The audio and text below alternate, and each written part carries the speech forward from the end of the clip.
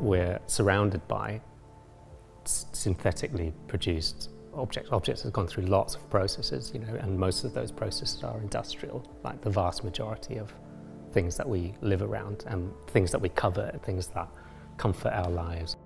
I think we're just entangled in it, you know, to the degree that there's no distinction. I think I'm sort of interested in like kinds of distortions or kinds of mutable or morphological potential in that process. So the place in which I'm finding that that's possible is in strongly sculptural.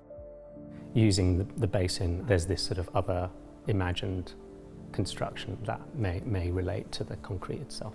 I thought it would be a slightly absurd object to make, given that it's a sort of cheap object and making them is a lot more expensive.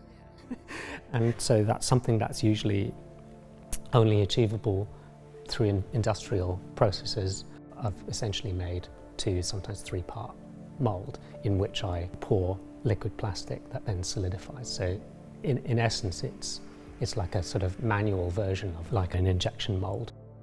I suppose it sort of intrigued me to sort of interject in a kind of semi-industrial process. To some degree, that's a kind of imprint of the real world. The idea that it's kind of not the real world, like a kind of parallel image from it, I think is kind of quite important. Work is always flicking between images of wealth and also a sensuousness related to that versus things to do with lowly materials or materials that we don't usually associate with the decorative. This conflation of their sort of imagined worlds.